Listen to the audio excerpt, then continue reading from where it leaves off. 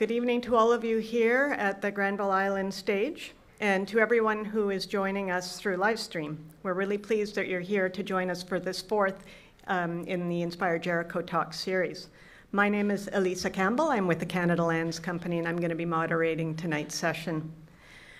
We're gathering in the unceded traditional territories of the Musqueam, Squamish, and Tsleil-Waututh. And I'd like to invite Elder Sequoia from the Squamish Nation to say our welcoming words. Oh yeah, I don't have to walk over there. I have a mic on. I don't usually use the mic because I have a loud voice, but they asked me to use a mic tonight. So I'm attempting to not speak too loud.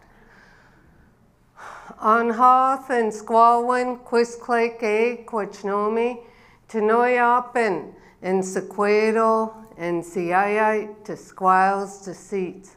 I'm really glad that you all came here tonight, all of you, my family and my friends. Kayachtan, I welcome you to our ancestral, unceded Coast Salish territories of the Squamish Squamish Nation, Tsleil-Waututh, and Musqueam. Sequoia, Quashaman Sna. Sequoia is my ancestral name, aka Anwanik is what's on my status card and my BCID. And Wanik is actually a traditional name from up Alert Bay, my late husband.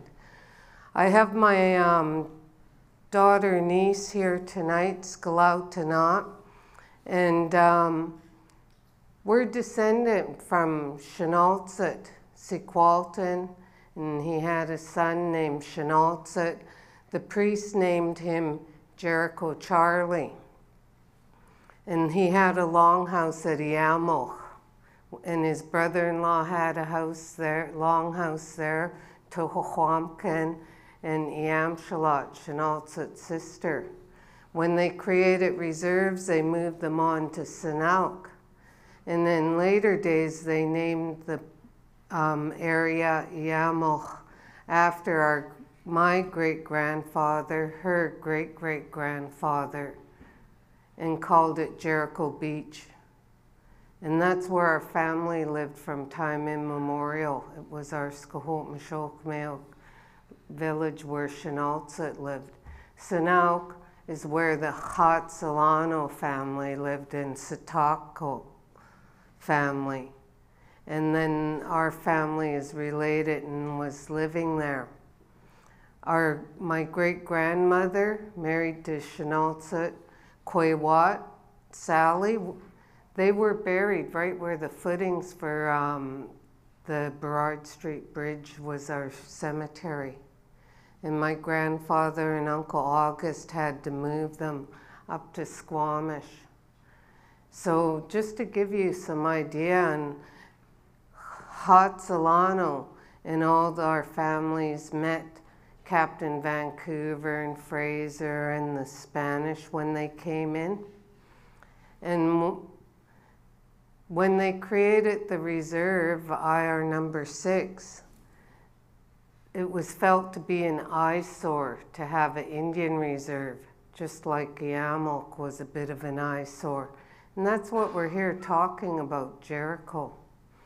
So a shady land deal was done with the Indian agent in the city, and they bought our Indian reserve, loaded us on barges, cut the lines, and set the family floating in the inlet.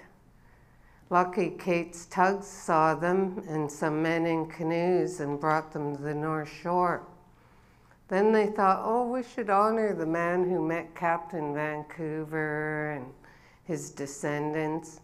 And they couldn't say Hatsilano. Imagine if you had to say you're going to Hatsilano. So they anglicized it, and it's known as Kitsilano. That's where the name comes from. And we have Hatsilano Siam, my young grandnephew. still carries that name. My brother and grandson carry Chenaltset. So just some history to show you why we say unceded territories. We were removed not because we want it to be.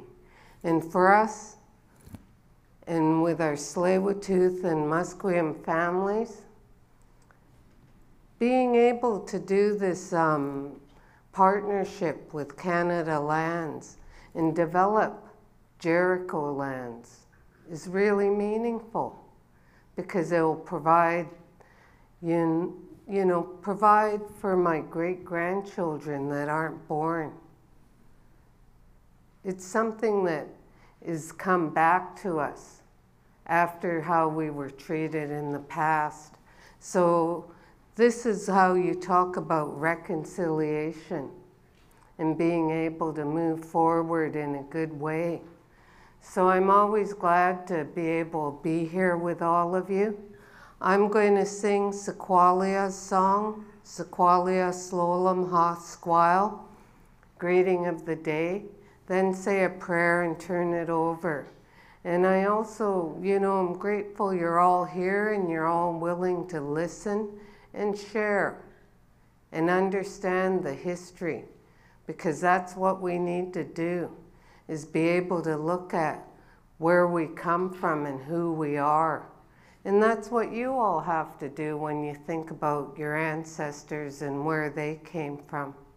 And why did they leave so that you ended up here? When I do the prayer, our ancestors believe that Kakachanik, the Creator, sends energy through the top of the head, down through the body. So I'm going to ask you to rise now. And we want the positive energy that I heard all the talking in the room. So now, are you ready to do some yoga and Tai Chi breathing? And I say that because when I said the energy comes down through the top, and Grandpa said we all have energy and we can heal ourselves. Every living person has it, but you have to keep your hands at your side. So I found that it's good to do like Tai Chi or yoga breathing, and lots of you probably do yoga. And just go,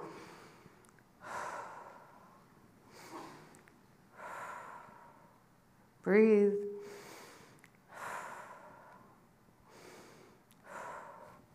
Then you'll leave your hands at your side. And if while I'm singing I see you put your hands like this, I'm going to come use you for my drum.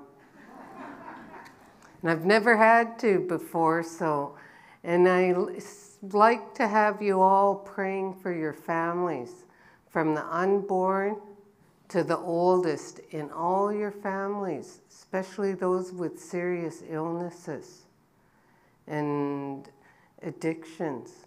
Pray for them and each other, because the old people say you don't pray for yourself because everyone else is praying for you. And we all believe in a higher power known by different names. We say Kakachanik.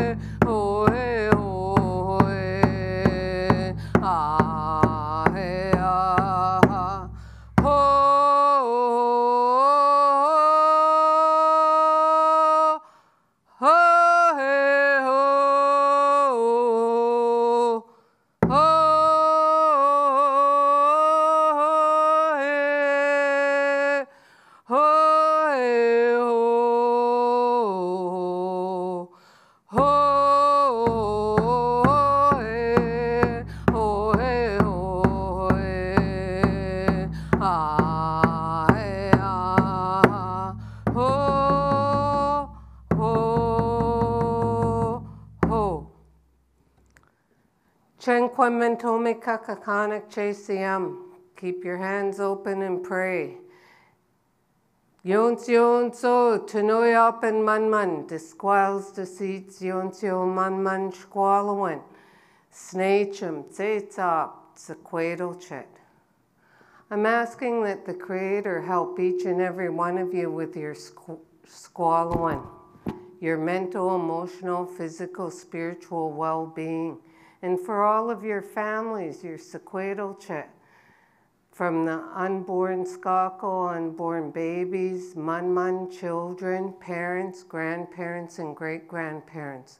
And to asking Creator to help each and every one of you with the words that you're going to hear tonight, to take them in, and what's meant for you will go into your hearts and minds, and what you don't need, set aside till when you do need it, and be able to speak the words about tonight and use them for the work that's going to go forward in the present and future. Asking prayers for all of our family and friends who have serious illnesses, the many cancers, and getting treatment from them, from the littlest children to the oldest. All of those with heart problems, the many different forms of heart problems, all the different arthritis that affects people and has them, some of them, not able to even leave home. Prayers for all of those who have different illnesses like the TB, HIV, AIDS, diabetes, meningitis, and many other illnesses I can't even name. And all of those who have serious injuries that are waiting for surgery or had surgery. All of our prayers, hear us, Creator, for their healing, health, and recovery. Asking you, Creator, to hear everyone's prayers for their family and friends who may be battling drugs and alcohol, especially with the opioid crisis that's taking people of all colors and ages, and those incarcerated because of their addictions, and their families who love them and don't want to lose them. We pray for them to find that healing path to recovery and survive. And maybe one day they'll be sharing their story to help someone not go down that dark path.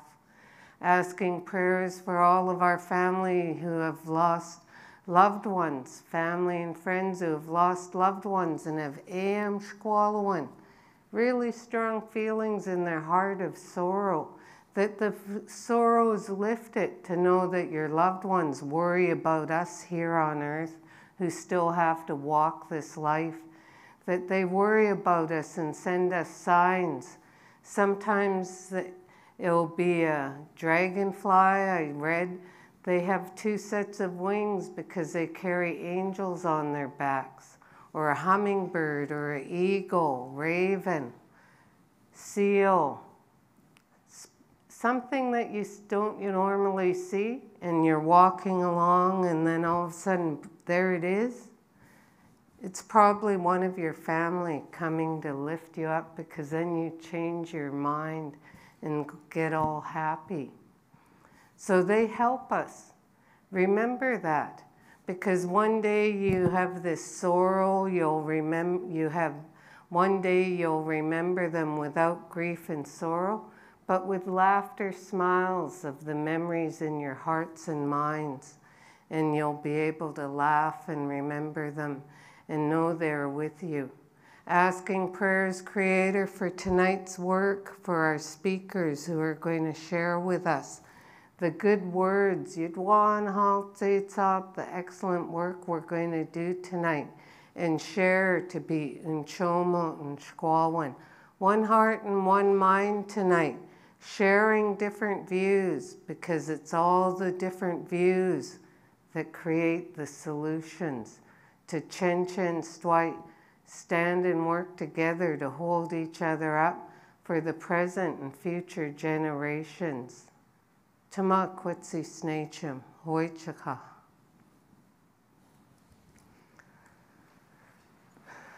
Was that all right?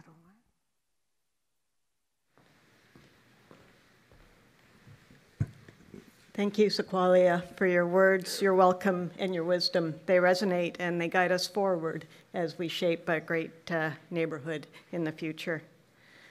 A few administrative details before moving forward. We are live streaming tonight's event, and again, welcome to those who are joining us from elsewhere. During the question and answer session that will follow the keynote speaker, Magnus's talk, we're going to ask for questions to be handed to us on one of these little white cards that you were given when you arrived. If you didn't get one, don't worry. There will be more handed around during the question and answer session. And we will ask you to write your questions down, and they'll be handed up and conveyed to Magnus. If you're participating in tonight's talk through live stream and you have questions, please feel free to submit them through comments on the Facebook connection, and they'll be collected at by our team here as well. City of Vancouver, and this will be covered by Neil Bershowy at the end of the presentation, but the city would like your input. And so you've hopefully gotten one of these red cards. Again, if you haven't got one yet, there's more out in the corridor.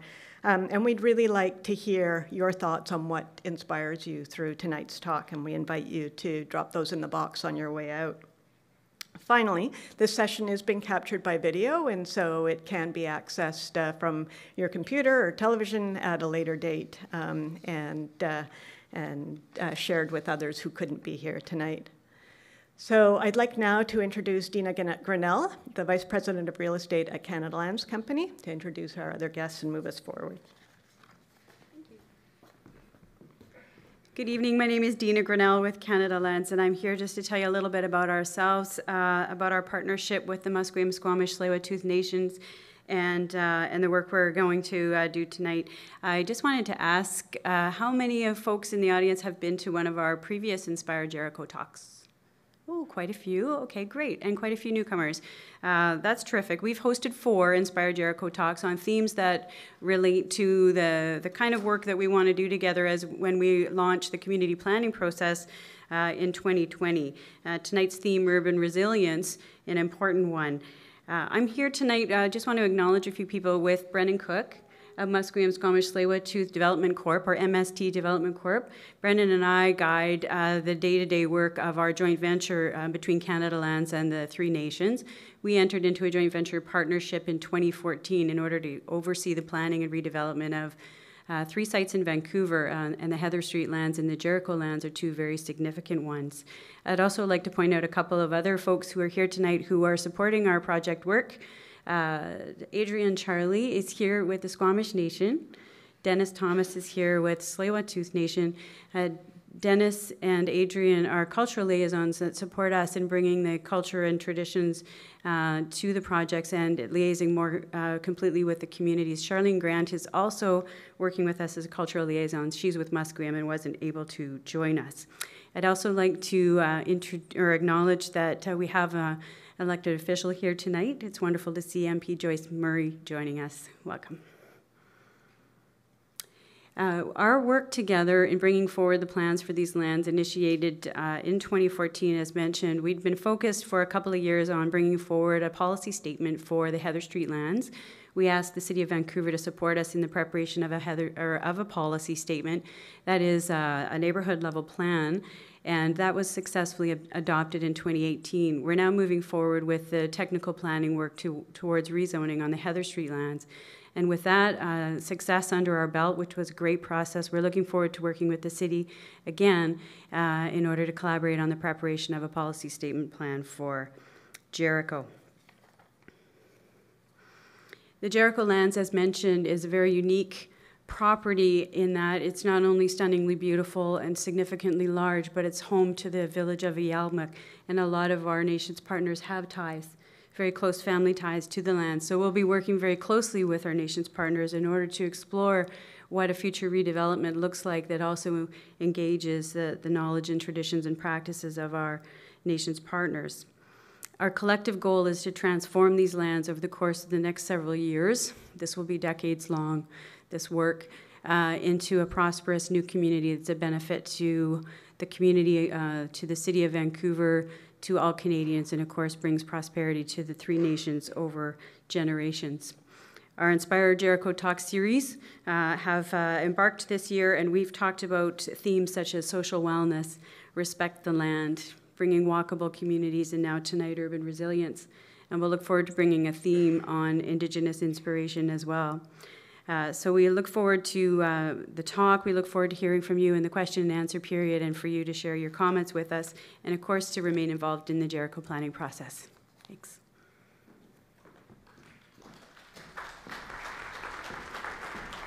Thank you, Dina. And maybe, except for Magnus, if I can invite you to be seated, we're going to be moving into our keynote talk. We are really delighted tonight to have the opportunity to be inspired by our keynote speaker, Magnus Schön, and to tap into ideas and creativity from our northern friends and colleagues in Scandinavia, in Sweden, who are known to be leaders in addressing some of our current and very real urban challenges, including climate change. Magnus has joined us from Stockholm, where he works as an architect, landscape architect, and sustainability specialist at a firm called Kod Arkitekter. And I'm looking forward to hearing Magnus say that with the appropriate Swedish accent rather than my Canadian accent. And it's been a delight to have Magnus come because an important driving force for his work, and you will see this through his presentation, is to combine architecture and landscape architecture in a really synthetic way to find solutions to current urban challenges, such as climate adaptation, but in a way that really builds on the power of ecosystems to achieve the many solutions that we are looking for. And that includes such things as creating vibrant spaces, affordable housing, and all of the things that we really like to bring into a great neighborhood. He does this through design and development projects with Kod Arkitekter, as well as through combining research with practice, and Magnus will share some of those ideas with us. As we prepared for this session, and in the time that Magnus has been here in Vancouver over the past couple of days, he talked with me about how in Stockholm they view Vancouver as a leader in terms of sustainability and urban cities that are tackling some important and real challenges in a leadership way. And he queried and identified that it was kind of ironic that he was being invited here as a leader and a thought leader in this realm, when so much of that is seen to reside in Vancouver, and I would agree. I think best practices and examples of exciting approaches to these challenges can be found in both cities and in other cities around the world.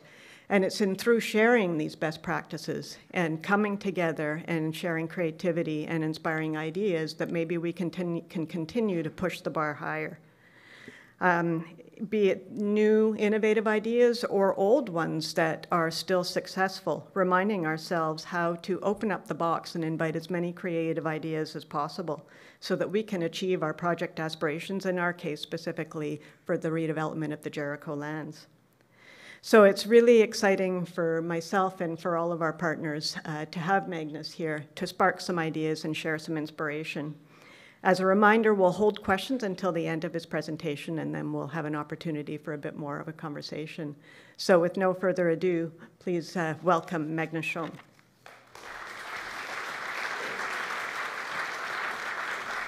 Thank you, Elisa. I'm Magnus Schön. Good evening. It's very exciting to be here. Thank you all for coming. Thank you, Elder Sequoia, for the warm welcome. This is the view from my kitchen window. And you see my part of Stockholm, not the typical postcard view. And my home is located on one of the islands that make up the central parts of the city. It's autumn. We have 4 seasons, just like you do here in Canada. Stockholm is in Scandinavia, as most of you know, Northern Europe, and there are almost 2 million people in the greater Stockholm region. Stockholm is also a city that's considered to be quite green and sustainable. But of course, there are many challenges, such as segregation and income inequalities and housing shortages. Stockholm is quite easy to live in, especially if you're a privileged white male like myself. But we live as if we had 4 planets of natural resources to use, and my lifestyle is causing way more than 1 ton of greenhouse gas emissions a year, which is where we need to be to meet the Paris Agreement.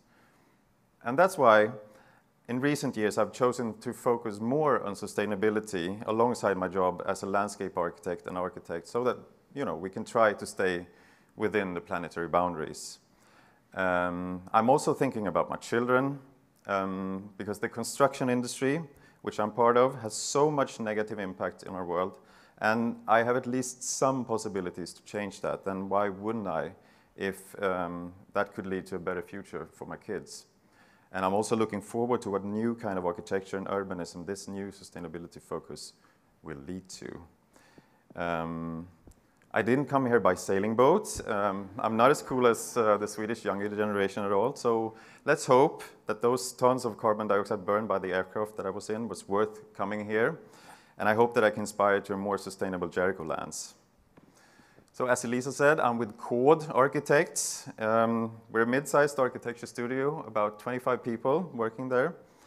And we're trying to have a holistic view, which means that we're working with architecture, landscape architecture, urban planning, and we have a little branch called development and innovation. About 10% of our work goes into there, and we do a little bit of management as well. And our philosophy is human-centered, site-specific, and we're also always trying to balance the needs of the client, the site, and the city. And as I said, always trying to stay within the planetary boundaries. Okay, so here we go. Swedish architects declare climate and biodiversity emergency. This is originally an initiative from the UK. I think you have one in Canada as well.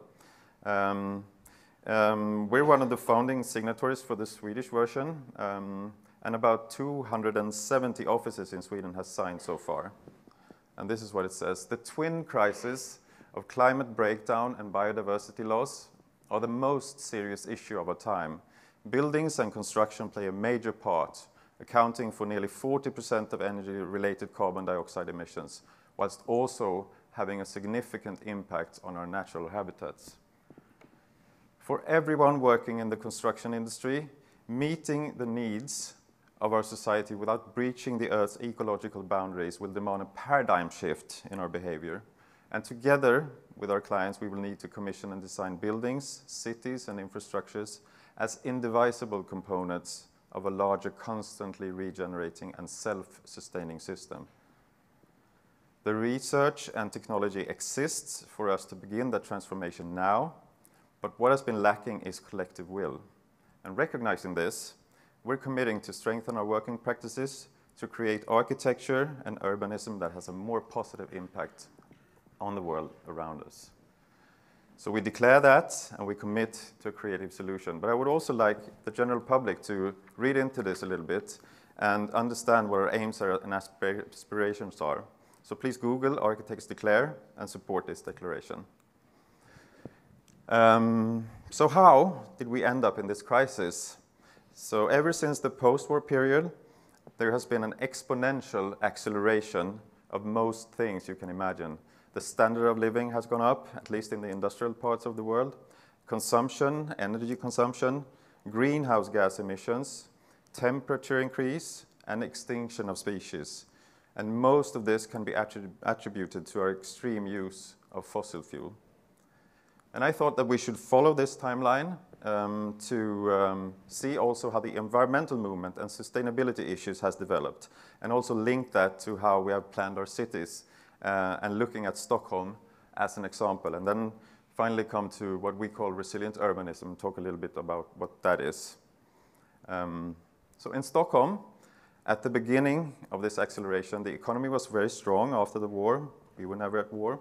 And large housing policy initiatives were made to remedy the poor housing conditions in the city at the time.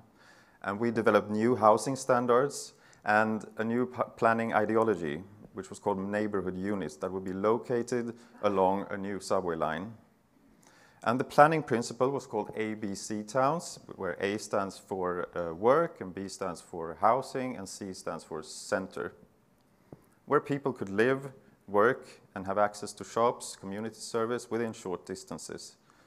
And the buildings were situated in the landscape, taking advantage of the natural environment instead of altering it. And 1962 saw the birth of the global environmental movement as a response to the industrialization of the world. Rachel Carson shows in her book, Silent Spring, how chemical pesticides like DDT would disrupt and damage ecosystems and even threaten human life. And Limits to Growth shows through data simulations already in 1972 how the extreme extraction of natural resources would lead to catastrophic consequences. And 1972 was also the first time human environment was on the global agenda, a starting point for a united approach to saving the environment. And so back in Stockholm, the great acceleration meant that more and more people were drawn to the cities in the early 60s for work and opportunities.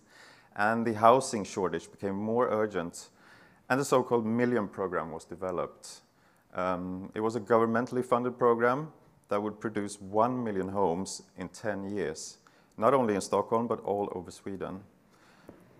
New areas were developed with rational, industrialized construction methods.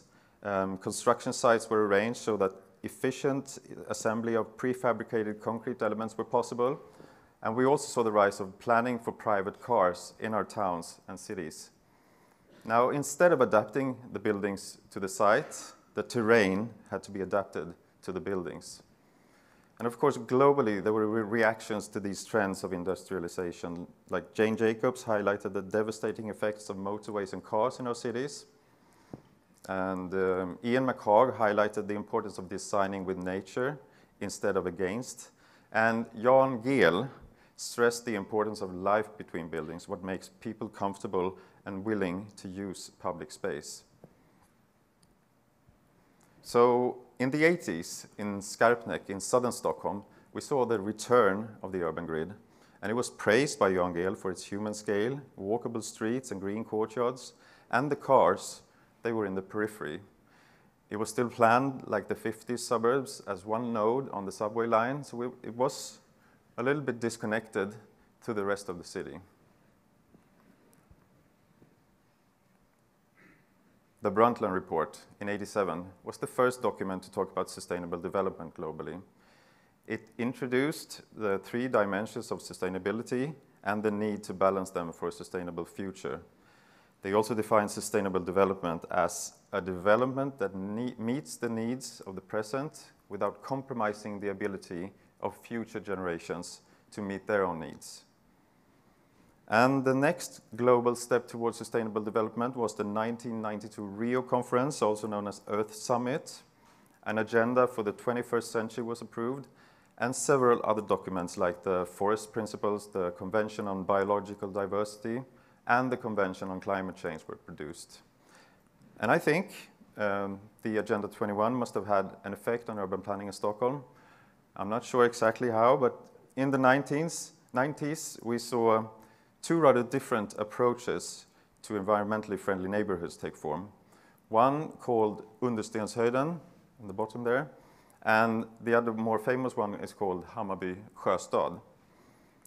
And Understenshöjden was an initiative from local citizens with support from a developer.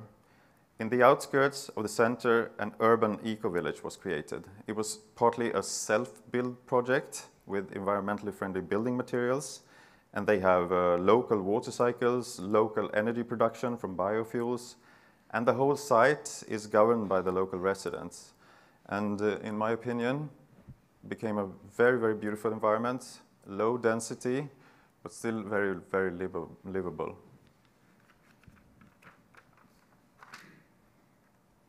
So Hammarby Sjöstad, on the other hand, was a major investment by the municipality, and it's built on old brownfields.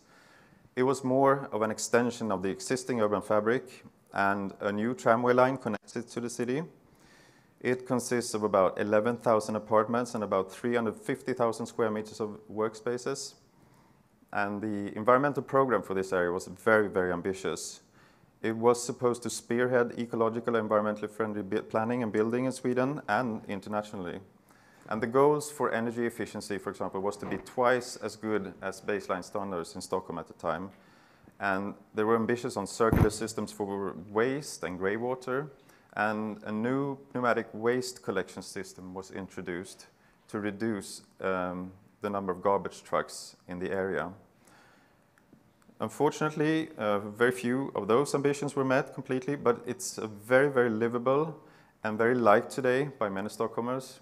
And Chinese delegations still come here to learn about Swedish urban planning. And it kind of did set some new standards and ambitions that spread around Sweden and beyond. And we, Kod Arkitekter, contributed with one building in this area. My colleagues who worked on this project can't really remember much of the environmental ambitions, apart from the new pneumatic waste collection system, and that they were designing walls with a little bit more of insulation. And the next level of sustainability is seen in the Royal Seaport project in the eastern parts of Stockholm, just next to the Royal National City Park, which is kind of comparable to Stanley Park here in Vancouver. 12,000 new apartments and 35,000 new workplaces, also planned on old brownfields. And it's a continuation of the Hammarby Sjöstad ambitions, but with a higher level of detail and much, much better defined goals.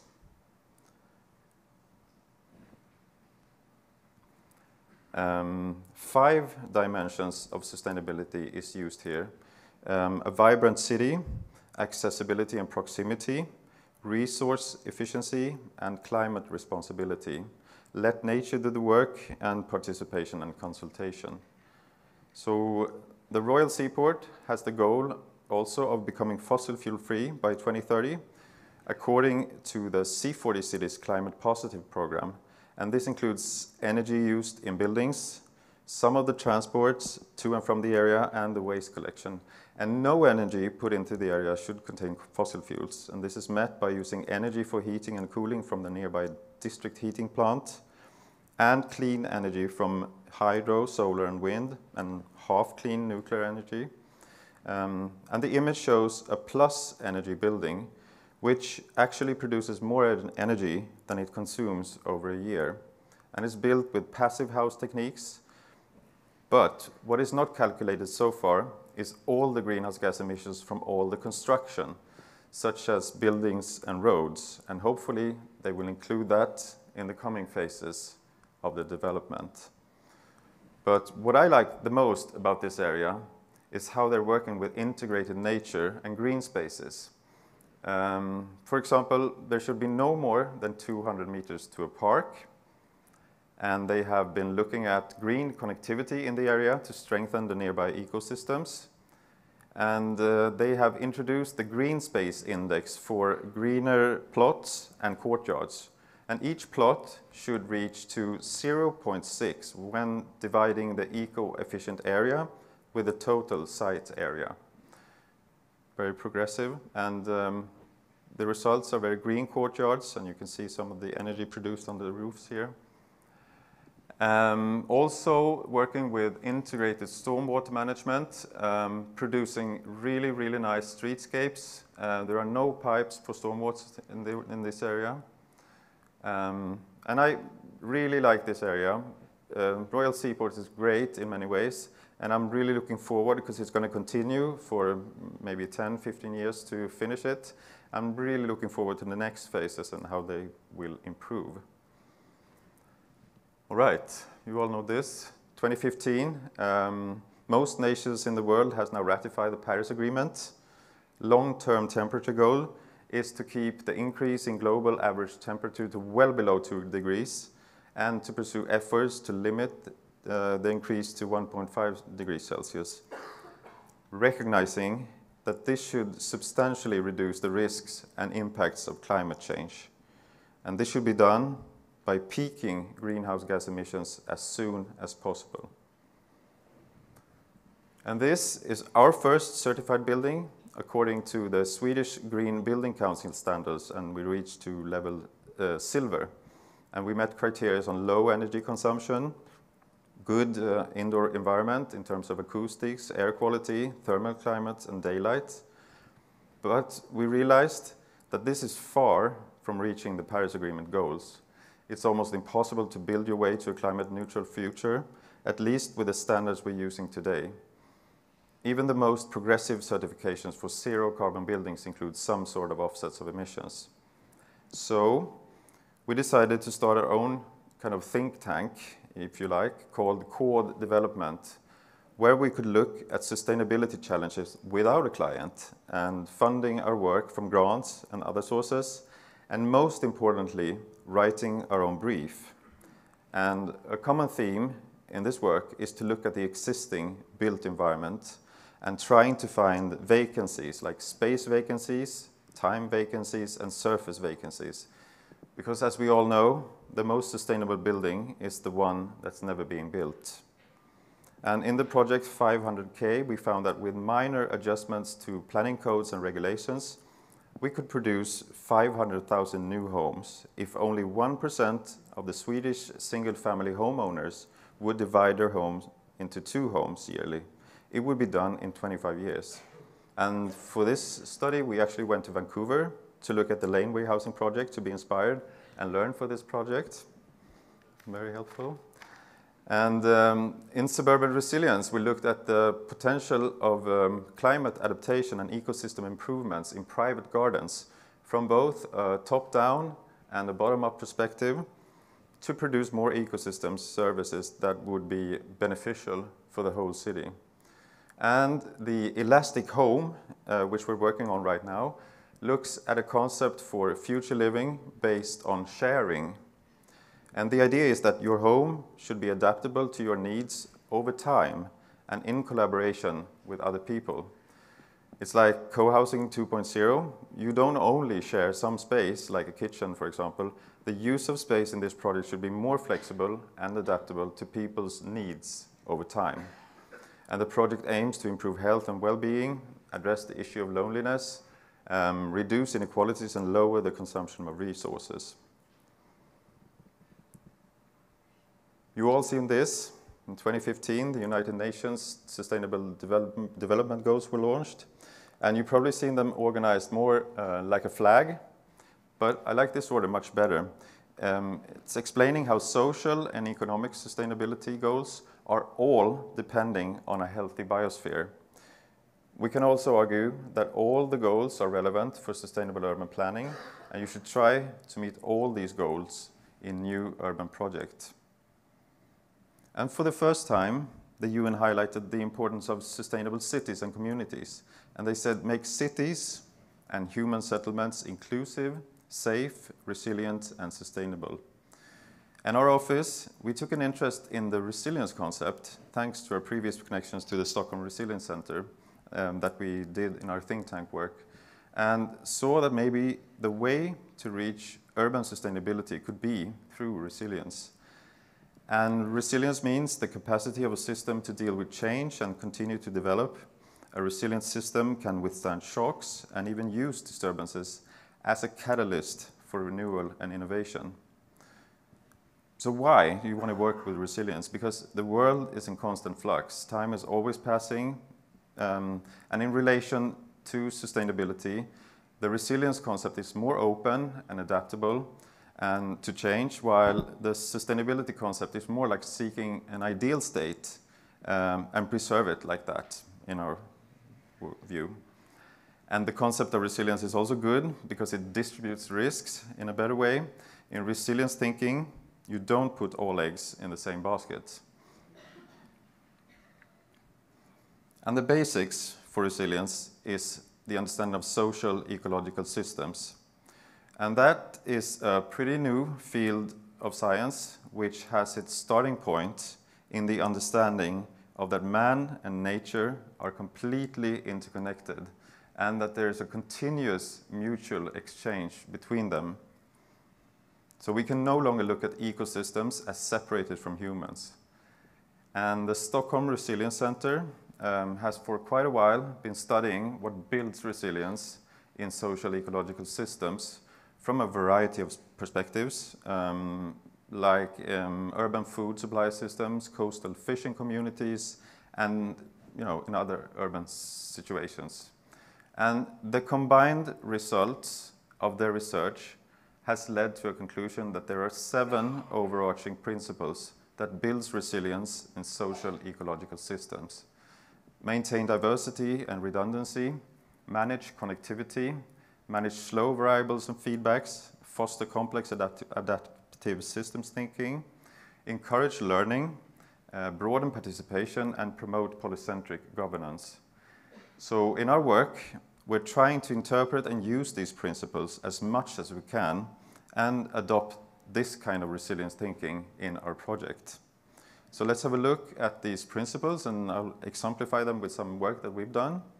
This is how we look at diversity, for example. We're trying to translate the concept of diversity into an urban context and create diversity in a variety of ways, ecologically, socially, and sometimes even economically. And it's the balance between them that interests us the most. And this is an example where our focus was on social diversity. It's a building that's located just outside the city center in Stockholm. We've designed a mixed-use building with a variety of apartment sizes, ground floor commercial spaces, and even an integrated preschool in the bottom. Right, so that people can meet from different backgrounds and create a better social sustainability in the area. Biodiversity, together with photosynthesis, is one of the crucial supporting ecosystem services for our survival on this planet. So to strengthen biodiversity in our cities is of uttermost importance and can be done with, for example, the integration of urban nature. And regulatory ecosystem services, like shown in this image, have a lot of beneficial advantages for us humans too, and should be integrated in the urban context as much as possible, as well as provisioning services like urban agriculture. But to keep urban ecosystems working, a deep knowledge is needed of how and what actors are integrating and supporting the systems are. And for example, in Stockholm, we have a very loved oak landscape that everybody wants to preserve. And this landscape has one crucial actor or key species. It's a bird, I believe the name is jay something, who flies around in the oak forest and finds acorns, and they hide them, and then they also forget them so that they can germinate and produce new oaks. But it's not only that, the bird also needs conifers to hide from birds of prey. So you can't really cut down anything else. Oh, sorry. So the conifers are also needed. And so biodiversity is very, very complex, and we always need ecologists on board in the planning process. And now here we go. In reality, maybe plants are actually farming us. Who knows? Right. So this is a project we did in Knivsta, a small town just north of Stockholm. It's a project where we have tried to balance all the dimensions of diversity, social, economic, and biological. It's a very central site in this town. It used to be an old parking space. It's very central, right next to the town hall and the train station. We're proposing a variety of green public spaces, mixed-use buildings with ground floor commercial spaces, and of course it's all going to be car-free. Only pedestrian streets within this area, so you park all the cars underneath this new development. Looks like that. Right, so principle number 2 is to manage connectivity. And like I said, man and nature should be considered as one. And connectivity is about the strength and structure of the connections, of how the parts of a network interact. And in urban context, it can be anything from people's movement patterns, roads, public transport, to green structures, meeting places, and green corridors for plants and animals.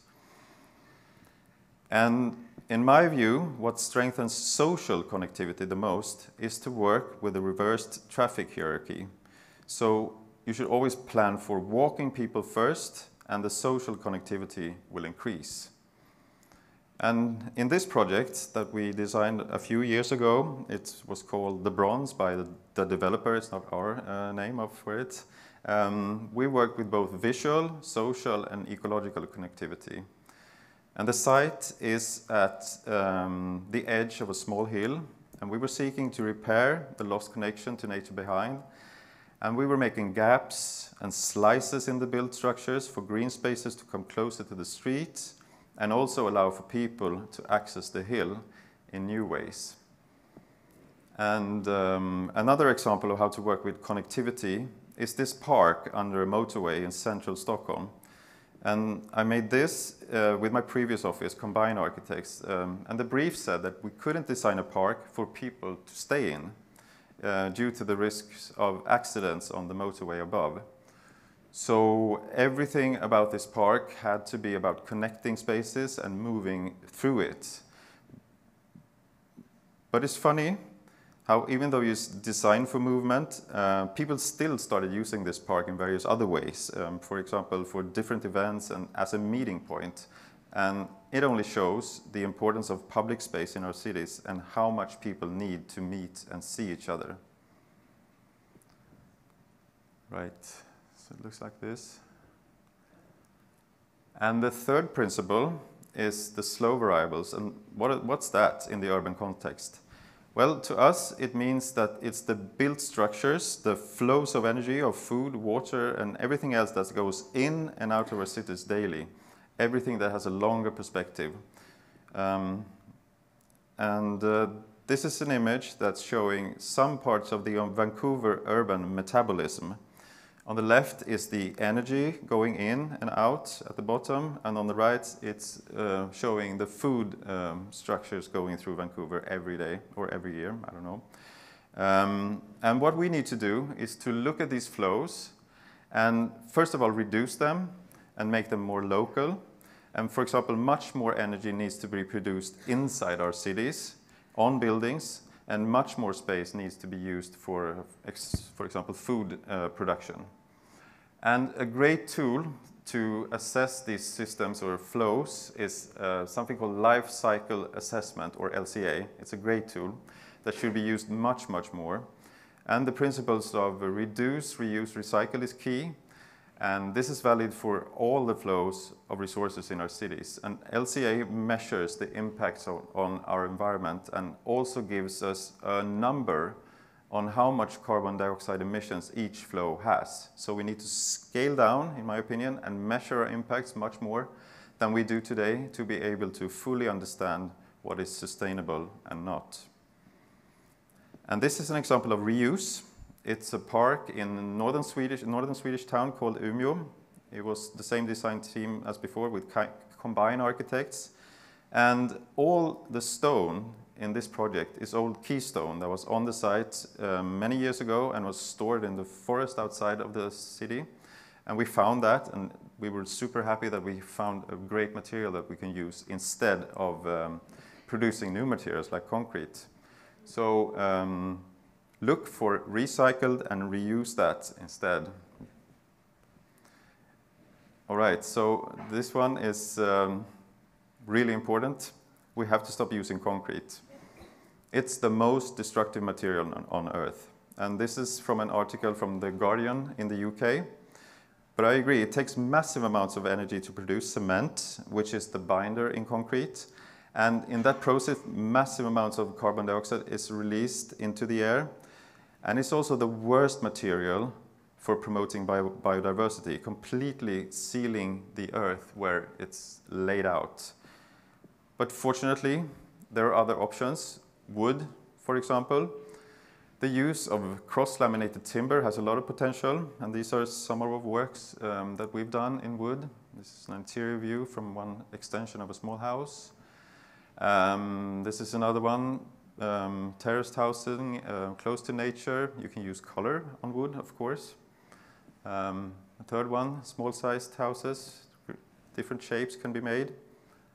And nowadays you can always also build higher projects in wood, so use wood.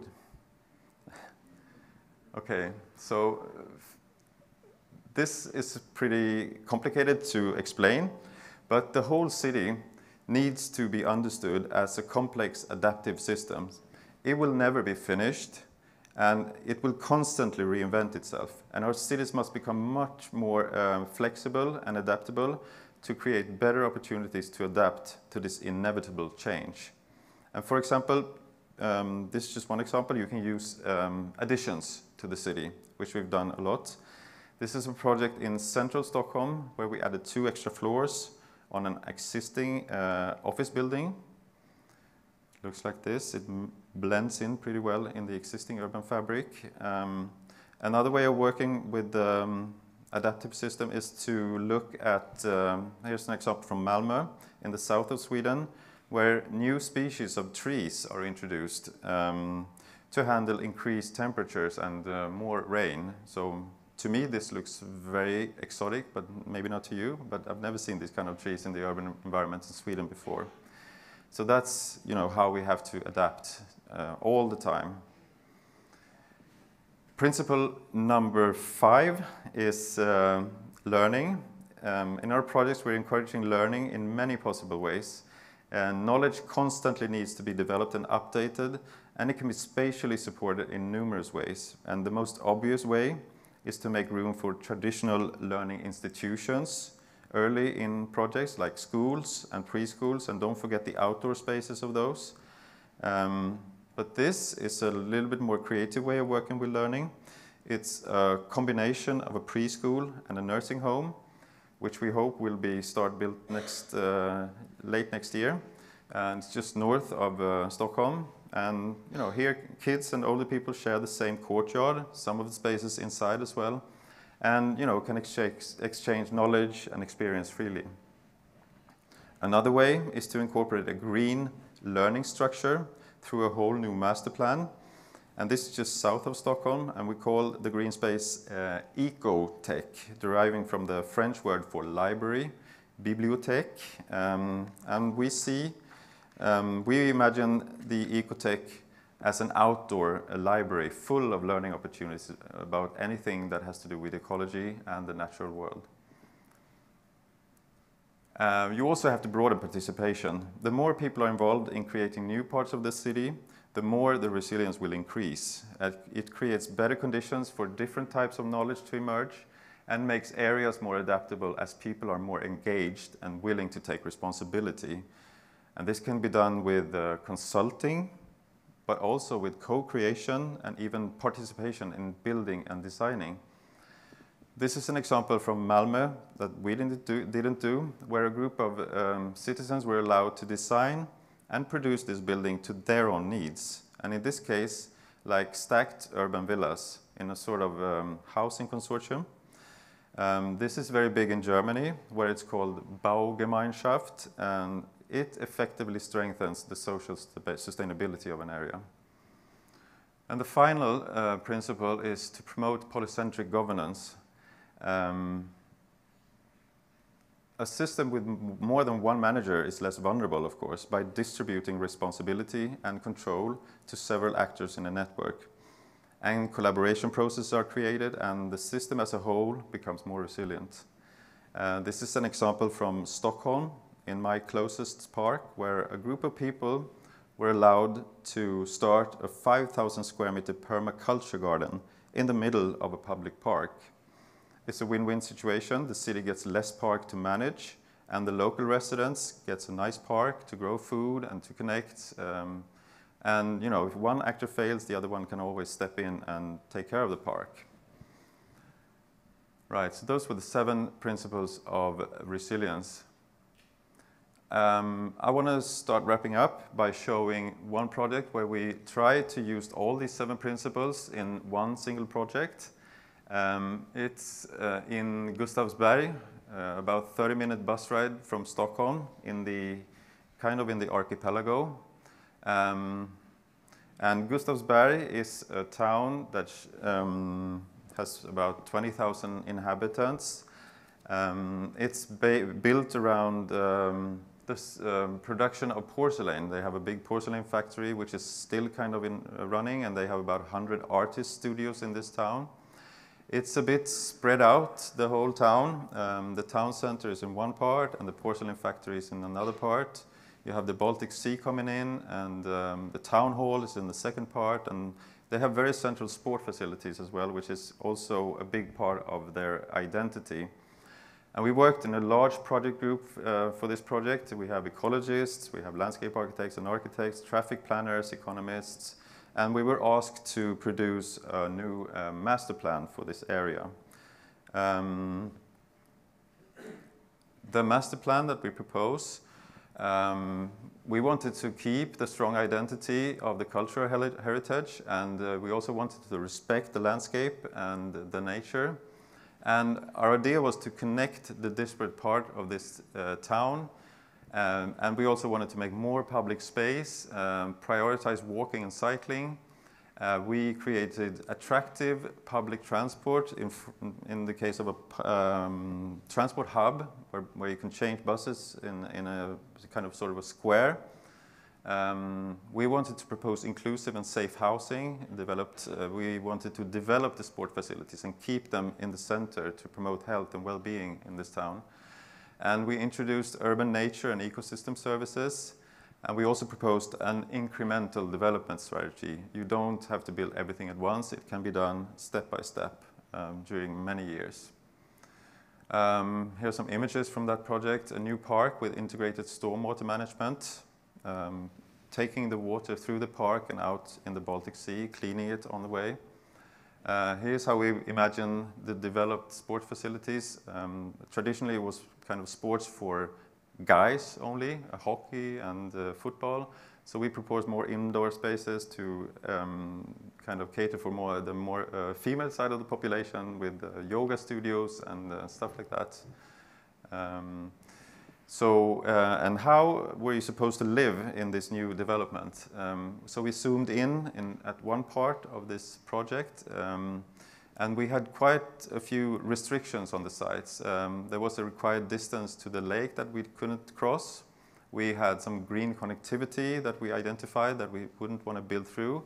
There was a very sensitive biotope on the top of the hill, but also a very beautiful hilltop that we wanted people to access. And we identified grounds that were possible to build upon in regards to topography. And this is our proposal for housing in nature. And so we said quite early that we had to build quite densely to save as much nature as possible. We needed to adopt the new buildings to the topography and the landscape, and we only wanted to use wooden buildings in this case. There were a few listed buildings on the site that we decided to, of course, conserve and develop. And there was also some blown away parts of this kind of hill that we wanted to reconstruct. So we wanted to reconstruct the damaged landscape, and we also found that we could hide cars under this reconstructed landscape. We integrated stormwater management. We used programmatic diversity, and like I said before, we wanted public access to nature through this site. It's a balance between public and private spaces, and it connects to the surrounding neighbors and the town center. This elevation shows the proposal. You see the town hall to the right and a little bit of dense development in the middle, a little bit higher there. And on the left-hand side, you see buildings that are kind of sneaking up on this hill and kind of hiding in the forest. We also used a different color on the left-hand side to really make them integrated into the landscape. This section shows how we heal the landscape again by putting the development there and letting the new landscape kind of slide down over the development or the buildings, the courtyard, and underneath there's room for parking. And all people should park here, and those living on the hill has to leave their car here because the development should be car-free up on the hill. This image shows one of the listed buildings made out of brick and how we adapted our design in regards to that. So the lower parts are in brick and the higher parts are in wood. And you also see the new proposed square that's going to connect the town hall with this new development and the street with shops and a bus station. This is a section showing kind of smaller, a bit less dense housing, kind of up on the hill. And our idea here was to make apartments where everyone should open their doors to free space. So there are kind of entrance balconies on the higher floors here. And we were very careful on how we placed the buildings in regards to views from the central part of the town. And you see that the buildings kind of blend in kind of with the nature. Very nice views. And this is a street up on the hill, and you really see how we place the buildings in the nature, in regards to the nature, and letting people kind of really live in the landscape. Okay, these are my 3 last slides. For the Jericho Lands, as you know, we don't have much time to meet the Paris Agreement. So think hard on what you propose for that site, because the carbon budget is almost out. So it has to be carbon neutral, the new development. I recommend you to use the 7 principles of resilience, if you like. We find it very, very useful in our projects, at least. And I'd like us to stay within the planetary boundaries. Thank you.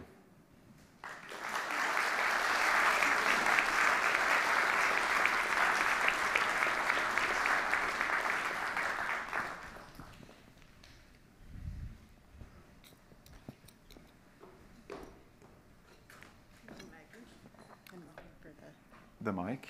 The mic. Yeah. Well, maybe I'll start with this mic. Yeah. While I wait for the handheld to come down. Thank you very much. Lots of ideas and kind of conceptual ideas, but also design ideas, and really exciting to see some things that are different and some things that are quite similar to, we could take some of those projects and imagine them in parts of Metro Vancouver. Mm-hmm. At the end of today's session, we're going to hear from the City of Vancouver, from Neil Rashowi, about upcoming opportunities to engage in conversations about the Jericho Lands project specifically, and where to direct your questions around the project. Thank you. But right now we have an opportunity for some questions for Magnus and for the work that he has and the ideas that he has presented tonight. If you have jotted down any questions on those little white cards, those can start coming up. There are some of our staff colleagues from the city in the green shirts. Just hand your questions to them and they'll bring them up. If you need white cards to write questions down on, please feel free to wave your hand, and thank you. The lights are helping. If you're watching on live stream, please provide comments through the Facebook link, and those will be provided up to us as well. Thanks very much. So I'm going to let you have the podium, Magnus, and I'm going to go stand over there. Okay.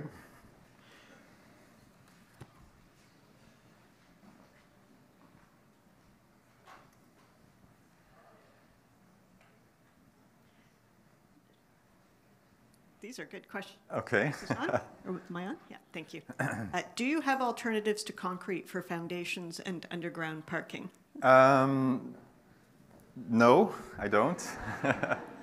No, it's really hard to find alternatives, at least in larger developments. The projects that I've shown also use concrete, but a guideline should be to minimize the use of concrete. There is one material which is made out of glass, kind of. I don't know the English word for that. Foam glass, kind of, which you can use, but I'm not sure if you can use them in larger developments. But for smaller projects, they're okay. Buildings are built to be static for 50 to 100 years. Do you think we need to consider living buildings that more closely emulate nature? Ooh, wow, yeah, that would be nice. Yes, I suppose. But I think, yeah, you can look at buildings as living things if you kind of alter them along the way, and you plan for them to be one thing in 50 years, but then, society will change, so they will ultimately be rebuilt and changed. So living, I don't know, but we kind of alter them as we live in them, I would say. So they should, be able to be transformed.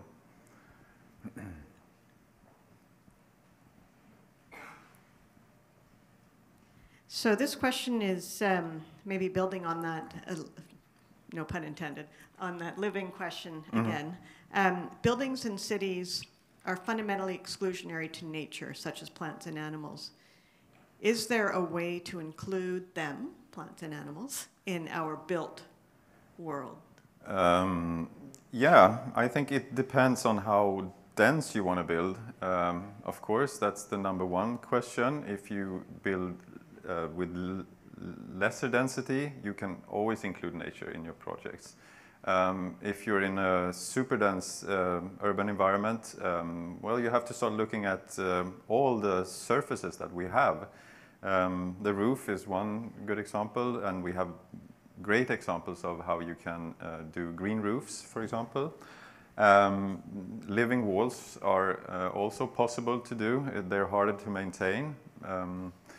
But yeah, you should be looking at more creative ways of integrating nature on buildings, as well as integrating, energy production as well. So those two together could produce something wonderful, I would think.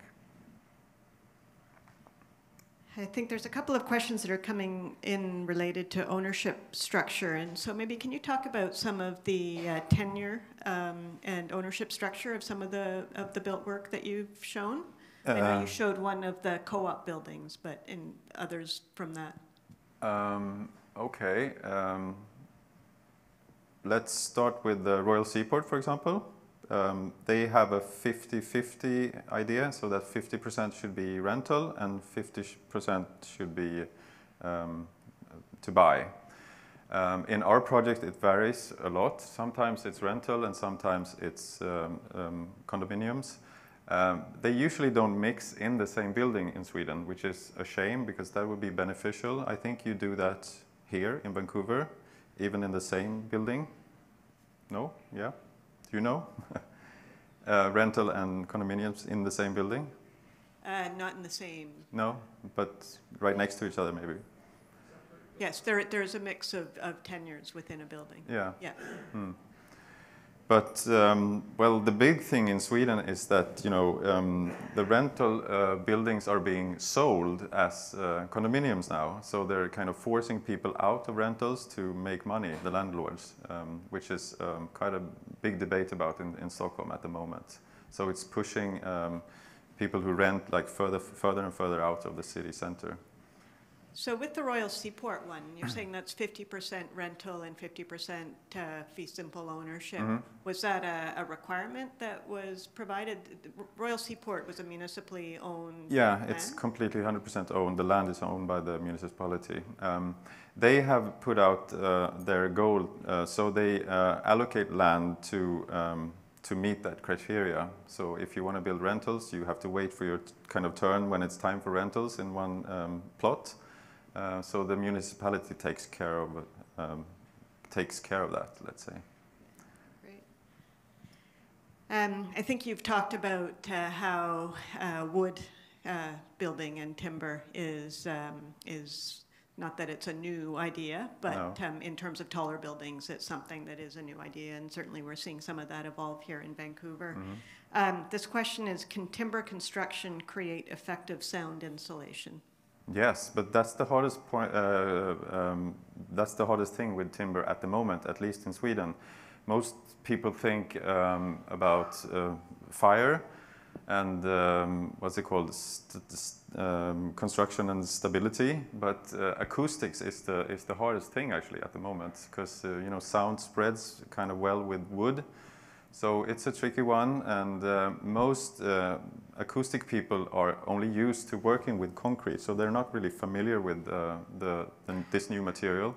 So I think we will kind of get there quite soon, but right now it's the main issue of working with wood. But it's possible, it's definitely possible. And I think we also need to learn to live with that new kind of acoustics again, because now we kind of live in a sealed off environment which has no sound from the outside. We can't hear our neighbors, but you know, it would be nice if we knew that we had neighbors in our building, right? So I think we just have to accept that wood is good.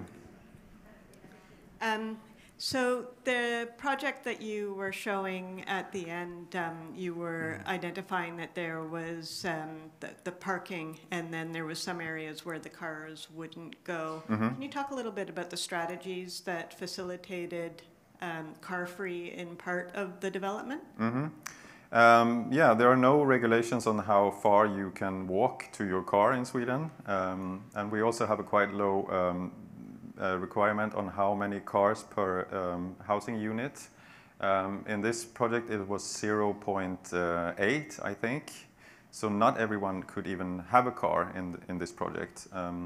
And so instead we're working with carpools. So we actually did propose a few parking spots up on the hill for carpools, so you can use that. But if you wanted to have your own car, you would have to walk like 200 meters to get your car, and that's, you know, not a big thing in Sweden. It's normal. And we were talking about that earlier, is that one of the things that you had noticed here in Vancouver was the emphasis on the car, and of course that's something that North America has grown up around, whereas in Sweden and other parts of Europe, there's the evolution of the car. There was many years before any of the infrastructure was put in place for it. Yeah. But I know it's something that the modes share here in Vancouver is headed in a good direction and an area of focus. This is a pretty good theoretical one, and I'm curious to the answer. I don't know if you have the answer, but certainly something that we can all continue to talk about and research. Has your company or any other company in Sweden built a zero GHG emission building, including construction, so the embodied energy? If not, how far away is this goal? Our company certainly hasn't. I know of one project. It's a grocery store actually called Lidl. It's a German grocery store. And they made their whole new grocery store in wood and very low energy in use, in operation. But they still had to offset some of their greenhouse gas emissions on, you know, external projects. So they're kind of getting there, but not 100% yet. And we have also a new standard coming up. It's being tested. I think this Lidl or grocery store project was testing that standard to see if it's usable or applicable to other projects as well. So we're close, but not 100% there yet. Great. Elastic City. Yeah. Can you please elaborate? Elastic City, yeah. I don't know. It's probably something that has more open spaces and maybe a little bit more general spaces, built spaces, so that you don't define what the space should be from the beginning. If it's a workspace or a housing thing, maybe we need to look at alternatives for that, so that you don't lock yourself into one function in the built structures. That could be one answer to this question, to be more general in what you propose and what you build, so that it can transform into new uses over time. So it linked to the whole concept of adaptability. Yeah. Over time. And I'm curious, in the example that you showed that had the preschool with the seniors residents, Yeah. Was there elasticity built into? Not so much. Well, the preschool was at the ground floor and the nursing home was on the other levels, and there were just a few spaces that were undefined on how to use them, so both kind of could use them for different purposes. So that's a little bit of elasticity in that building.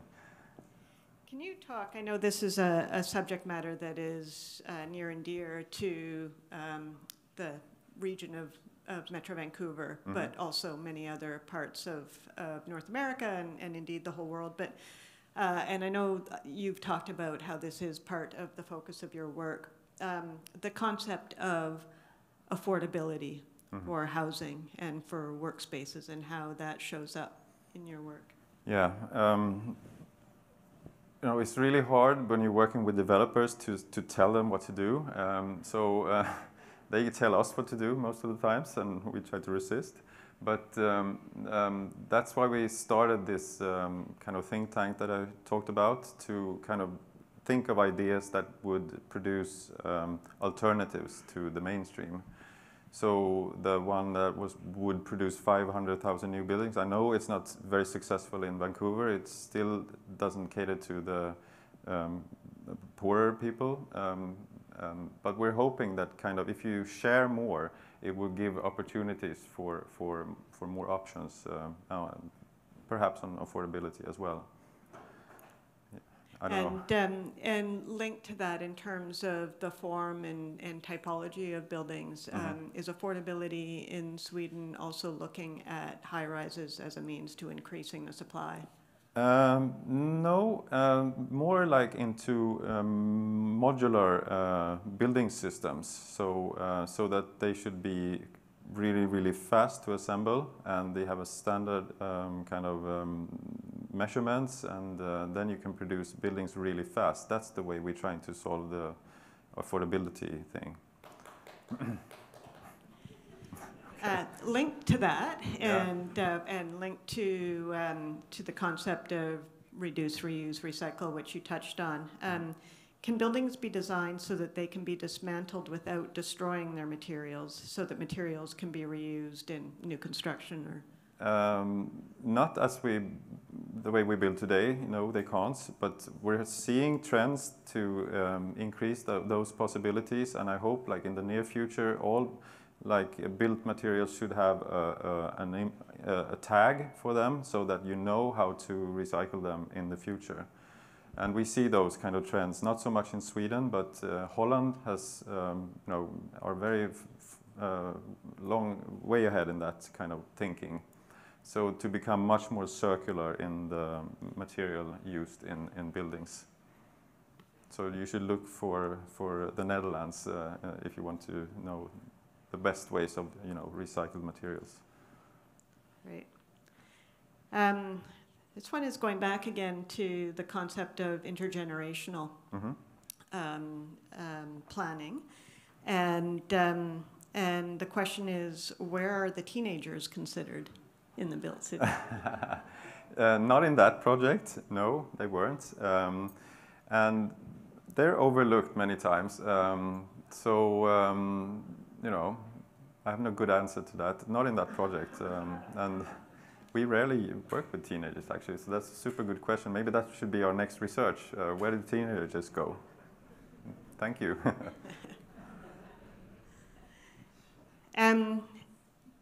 In terms of the laneway houses, and I know you've asked me about this earlier today, and we looked at some of them.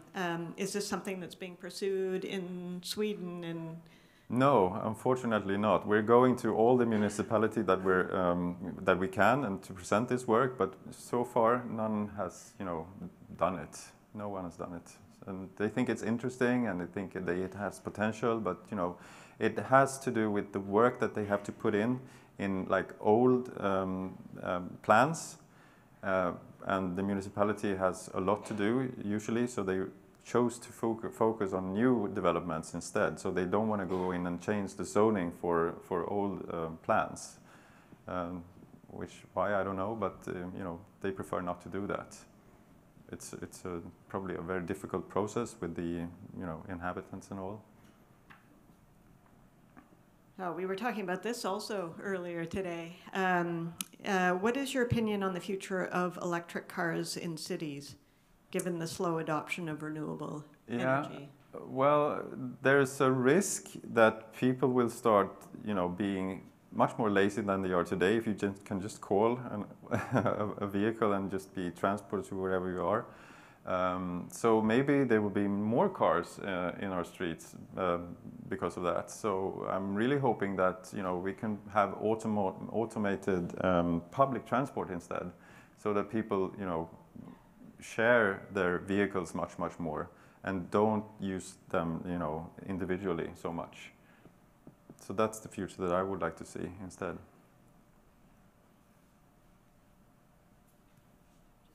Such a great stack of questions, but some of them I've already read. I think this is something that probably many of us think about quite a lot, and I see the thread running through a lot of what you've spoken about. But how do we enable the social change required to make these kinds of development a reality? Oof. Well, I don't know, maybe this process that you're in for the Jericho Lands is one key to become more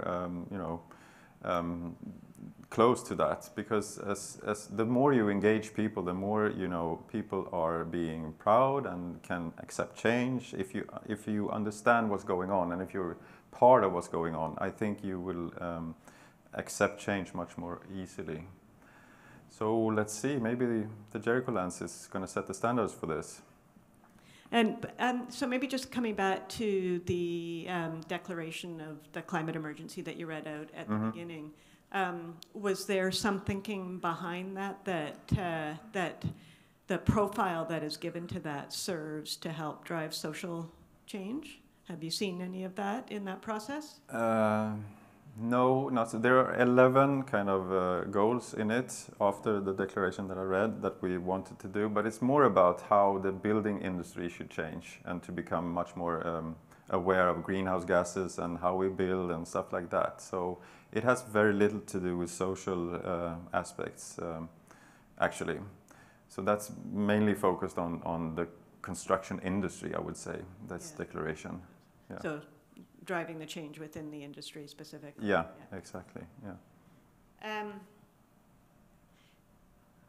Do a lot of people work from home in Sweden? Is something that is built into, I mean, it's back to the elasticity and the adaptability, but yeah, a lot of people notion do.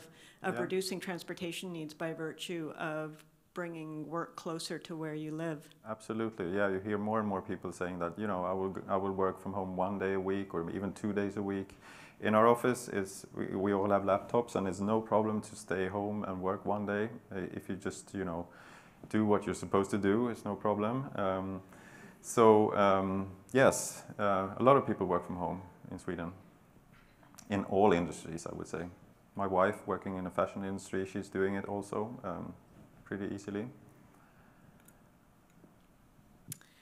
Have you found the local policymakers generally in favor of your proposed designs that push boundaries, and how do you deal with challenges when there are engineering priorities that come before system thinking?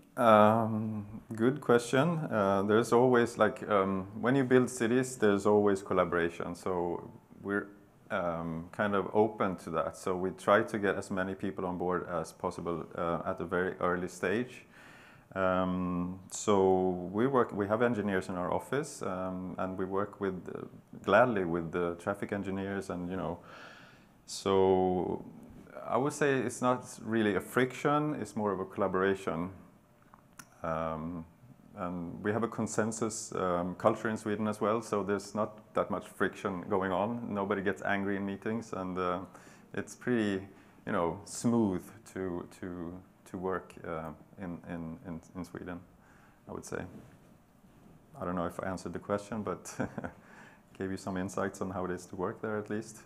Yeah, I think it's something that is, you know, I think often the challenges are common, but often the attempts to overcome those challenges are also common. And But in regards to planning, though, we have a weird system of you know, consulting. That consulting comes into play after you made the proposal. So you come to these consulting meetings with a finished proposal, basically, and you know, the only people who comes, they're there to just say no. And all the other voices who kind of maybe likes it, they don't care to show up, of course.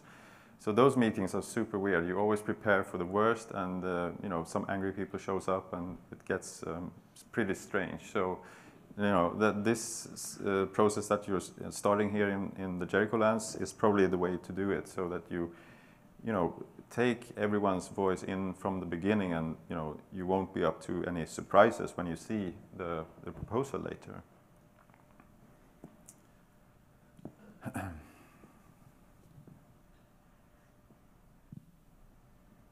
I think there was an answer to the soundproof. Staggered floor joists.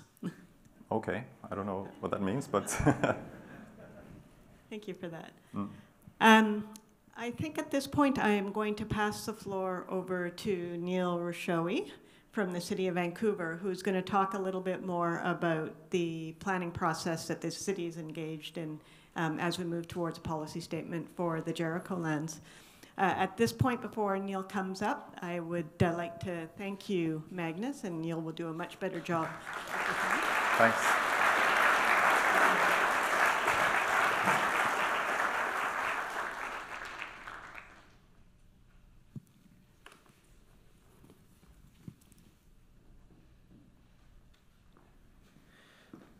Good evening, and thank you for everyone for joining us tonight. I think we can all get excited about the idea of the Jericho Lands being an international model for the future of resilient, sustainable, equitable, inclusive, vibrant neighborhoods, and really pouring all of our efforts into that conversation as we move forward. I'm Neil Rochowy, Assistant Director for Community Planning for the City of Vancouver.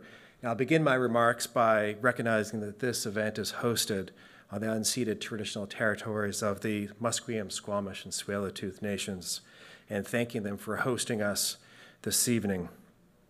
I'd also like to thank the Canada Lands team for their role in organizing this talk, and of course for Magnus Schön, who in typical Scandinavian fashion delivered profound thoughts and implications in a very matter-of-fact, nonchalant way, and for really provoking some excellent questions from a deeply engaged audience. Thank you very much.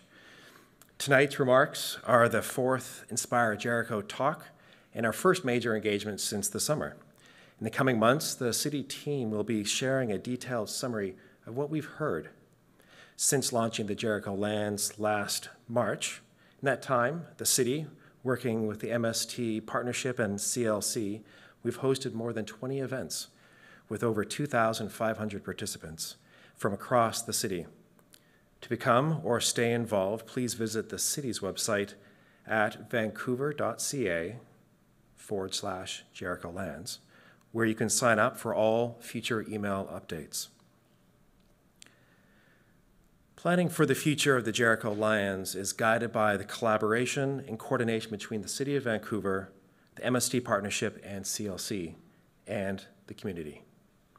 We aspire to work with the landowners, the Musqueam, Squamish, and Tsleil-Waututh, in their stewardship of these lands and how best to incorporate their living culture into the contemporary city. The community plays a critical role in informing the discussions and development of the policy statement that will guide redevelopment and change for the 90-acre Jericho Lands.